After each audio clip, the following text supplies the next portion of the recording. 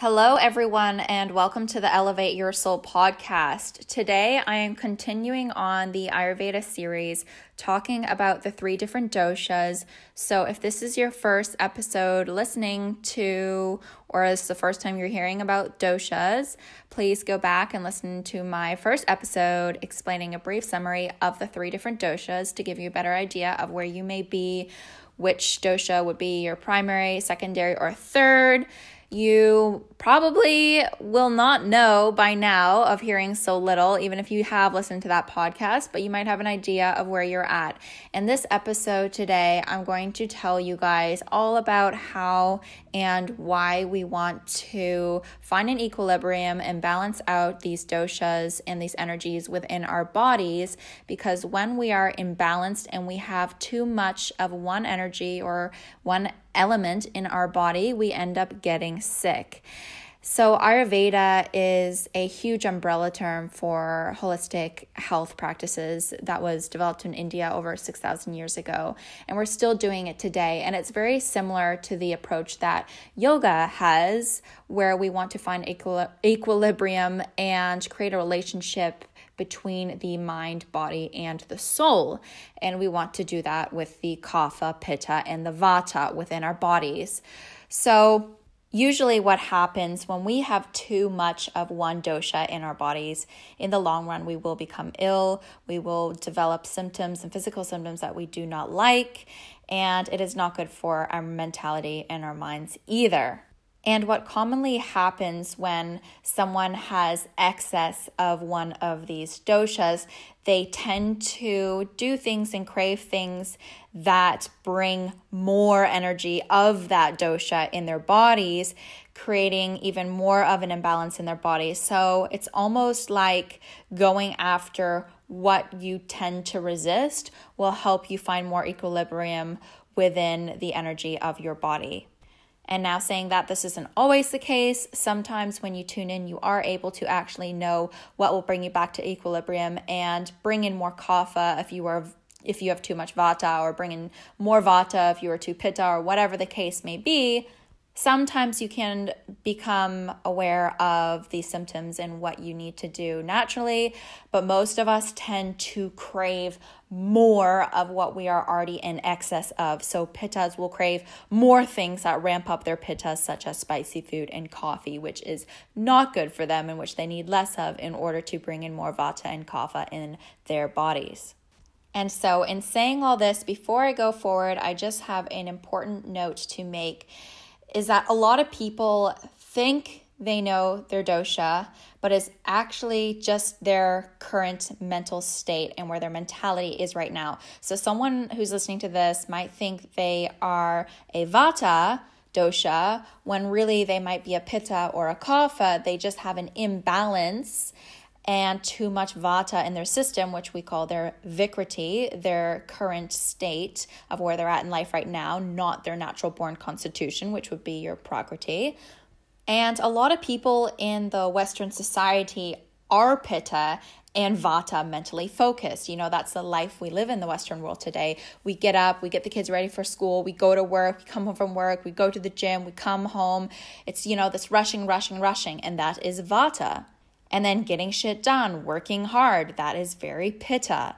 So you want to focus a bit more on the structure of your body and the symptoms of your body to find your prakriti, to find your natural born constitution, because you cannot diagnose yourself with the wrong dosha and then treat yourself as if you have one dosha when really you are born as another dosha. It's not going to work, and then you're going to put yourself in more of an imbalance than a balance. So when you are in an imbalance of a mindset and you have too much vata or pitta in your mind, which we do have a lot of in the Western world today, you cannot change your mindset dosha just with food. You also need to make lifestyle changes And eventually you can change your physical body symptoms with food and herbal medicines. But if you're dealing with an imbalance of a dosha just in the mind when it's not your natural born constitution, well, you will need to make some lifestyle changes.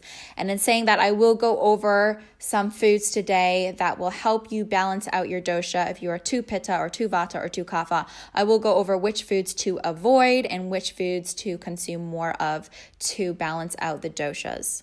And first and foremost, why are we wanting to find balance? Why are we wanting equilibrium within the doshas and the elements within our bodies? Why can someone be 80% vata and another person be 80% kapha or 80% pitta? It is so important to find the balance within the doshas within your body in order to avoid disease and to avoid getting sick and getting illnesses. Especially, I'm going to go over today the shadow side of having excess of one dosha.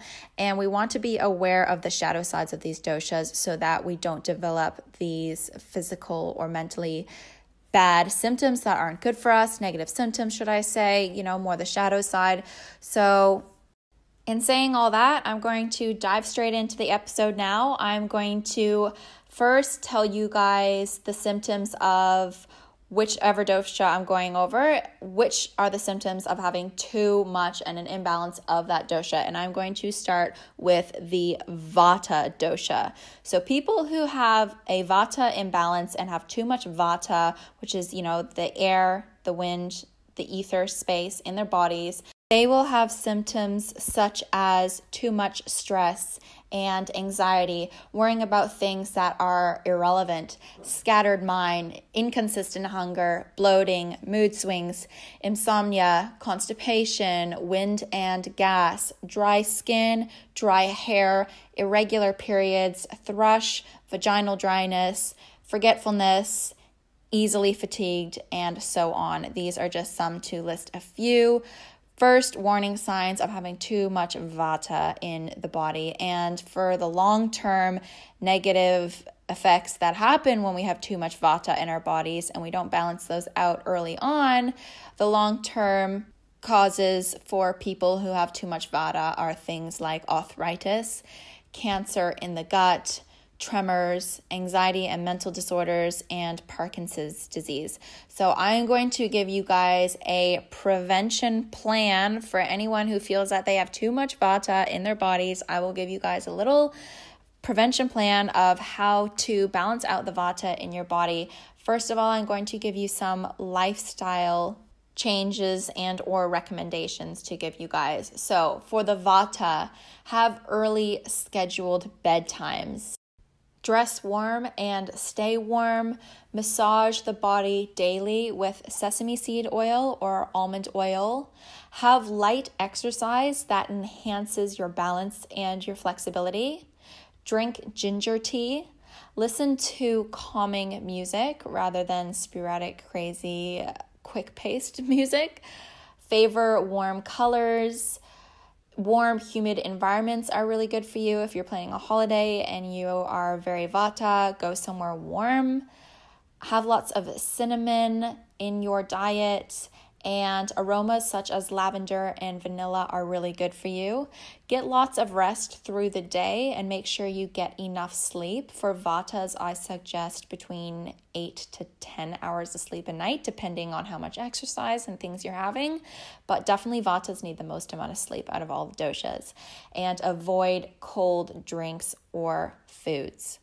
Now, foods that vatas do need, because the vata is air and space, they need foods that are going to weigh them down and ground them, which is actually foods that contain a lot of kapha energy. So these are kapha-inducing foods for someone who has a lot of vata is really good for them.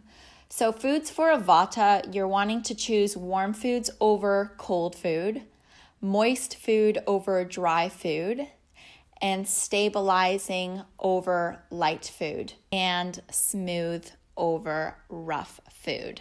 The tastes for a vata are sweet and salty are really good for vatas with a little bit of sour. So we're wanting to have less raw fruits and vegetables, more grounding, cooked, kapha-inducing fruit and vegetables, such as pumpkin, carrots, beetroot, sweet potatoes, avocados, asparagus. Fruits for the vata, which are really good, are bananas, preferably the ones that are slightly more ripe and sweet, grapes, cherries, melons, pineapple, and mangoes, and other foods that are great for vatas to make sure that they don't have an imbalance and create too much vata are things like oats, rice, dairy, meats, tofu and beans in moderation, so not too much tofu and beans for the vata. Eggs are great, sesame seed oil, olive oil, almond oil. All nuts are good for vatas, especially almonds. Lots of cinnamon, cumin spice, lots of ginger, and black pepper in moderation.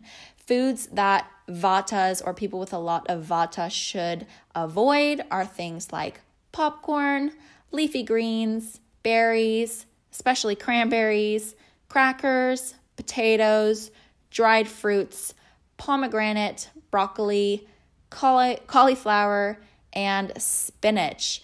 And all of these foods that a vata should avoid have something in common.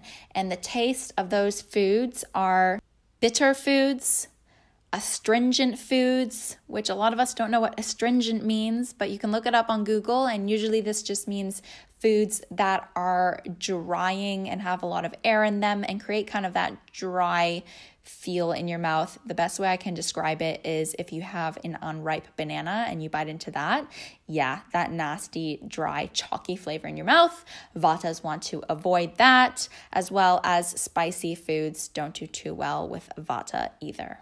And when a vata is all balanced out nicely, they are beautiful people. They have beautiful personalities and characteristic traits, such as very, very creative, artistic people. They're emotionally sensitive, which is actually a good thing, and it's a gift. They are perceptive. They are spontaneous. They think outside of the box. They are compassionate. They have multifaceted interests and abilities. They are adaptable. They are good at multitasking, and they are very enthusiastic people.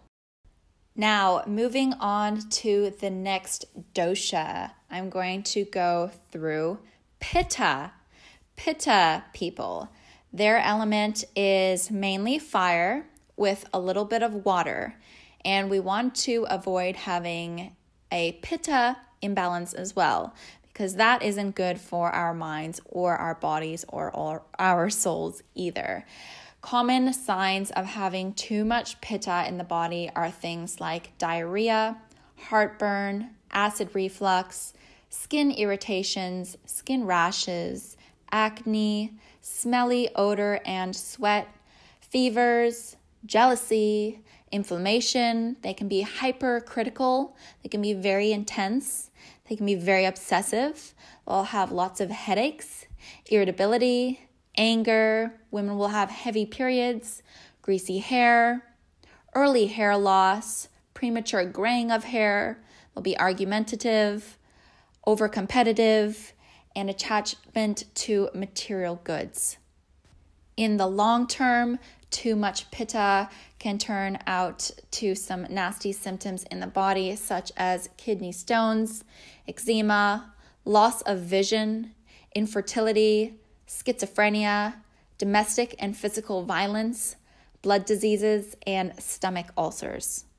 So your little prevention plan of not getting these types of symptoms in the body and not having too much Pitta in the body, some great lifestyle changes or lifestyle recommendations you could have is to leave some free time and some white blank space in your calendar to eat fruits on their own. I know that's a random one, but they say don't eat fruits with your meals, eat them as snacks on the side. Balance rest as well with your activities. Do not skip any meals. Favor sweet, bitter, and cooling foods. Reduce spicy foods. drink coconut water, spend time in nature regularly, favor cooler colors, laugh a lot, in fact, laugh every day. Lavender, mint, and rose aromas are really good for the pittas, and avoid doing exercise in the heat. Pitta body types, being mainly fire with a little bit of water, need cooling foods and less heat-inducing foods. Tastes they favor and tastes that are good for people with a lot of pitta would be bitter foods, astringent foods, and a little bit of sweet foods. As a rule of thumb, for pittas, you're wanting to have more cool food over warm food. Favor mild food over sharp, intense, spiced foods, and dry and dense foods over oily and liquidy foods. Vegetables that are good for pittas are things like cucumbers, potatoes, broccoli, celery, zucchini, and lettuce. Fruits that are good for pittas are cherries, melon, green grapes, coconuts, pomegranate, pineapples, and mangoes. Other foods that are great for pittas are coconut water and oil, oats, rice, egg whites, butter, milk, barley, wheat, chicken, and shrimp. Things that are really bad for pittas are things like alcohol. Yes, because alcohol is very heating in the body. Avoid spicy foods, avoid lots of garlic and onions, energy drinks, of course. Avoid red bell peppers, tomatoes, radishes. Avoid lemons and limes. Avoid yogurt, pork, egg yolks, and beef. And when a pitta person is beautifully balanced and brings out the light in them and avoids their shadow sides, they are very driven people. They are focused. They are committed, they are direct, they are strong people, they are enthusiastic, intelligent, and really fun to be around. And last but not least, the beautiful kaphas. Symptoms of too much kapha are things like low energy, feeling lethargic, weight gain, a white coating on the tongue, depression, hoarding, possessive behaviors, too much sleep, excess mucus, sinuses issues, hay fever, attachment to people or things, asthma, and swelling in the body. And long-term negative effects of too much kapha in the body are things like diabetes, obesity, thyroid issues, prostate cancer, goiter, glaucoma, just to list a few. So we definitely don't want too much excess of kapha energy in our bodies for a long period of time. So lifestyle changes that are good to keep for the kapha or someone with a lot of kapha energy would be to seek stimulation.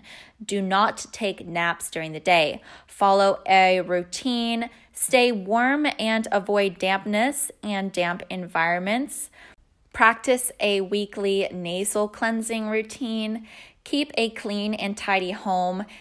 Get exercise regularly, especially cardio or high-intensity training. Favor bright colors. Eucalyptus, cinnamon, and juniper aromas are really good for the kapha. And try new things. Kapha being earth and water need lighter and drier foods, aka vata-inducing foods.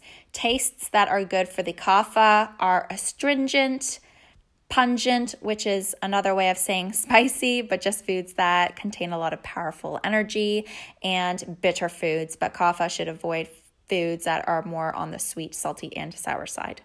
As an overall rule of thumb, when choosing foods for the kapha, choose light foods over dense foods, choose warm food over cold food, choose dry over moist, and rough over smooth. Vegetables that are really good for the kapha are things like Brussels sprouts, cabbage, celery, fresh herbs, corn, eggplant, garlic, onions, and ginger.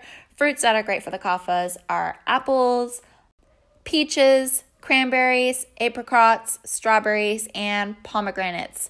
Other foods that are great for kaphas are things like beans, lentils, chickpeas, barley, millet, spelt, lettuce, spinach, chilies, bell peppers, tomatoes, berries, and popcorn. Foods to avoid for the kapha are things like dairy. Any sort of dairy isn't good for a kapha. Bananas, dates, pineapple, melons, avocado, wheat, rice, and sweet potatoes. These are things to avoid for the kapha. And when a kapha person is beautifully balanced, they are the sweetest, most loving people on the planet. They are compassionate. They are patient. They are very, very sweet. They are easily forgiving. They are gentle. They are emotionally stable. They have a great, strong stamina. They are loving. They are extremely loyal and nurturing. I hope you guys enjoyed this episode. I know there was a lot of information packed in this short amount of time that I had with you guys, but I hope you really enjoyed the episode. And if you're starting to enjoy more and more learning about the different doshas in Ayurveda and want to learn more, either contact me or do your own research. But I'd love to hear from you guys. If you want to get in touch with me, contact me on Instagram or Facebook. I hope you all have an amazing week ahead of you, or if it's a Sunday, have an amazing week next week and enjoy the rest of your day or evening. Love you all. Bye.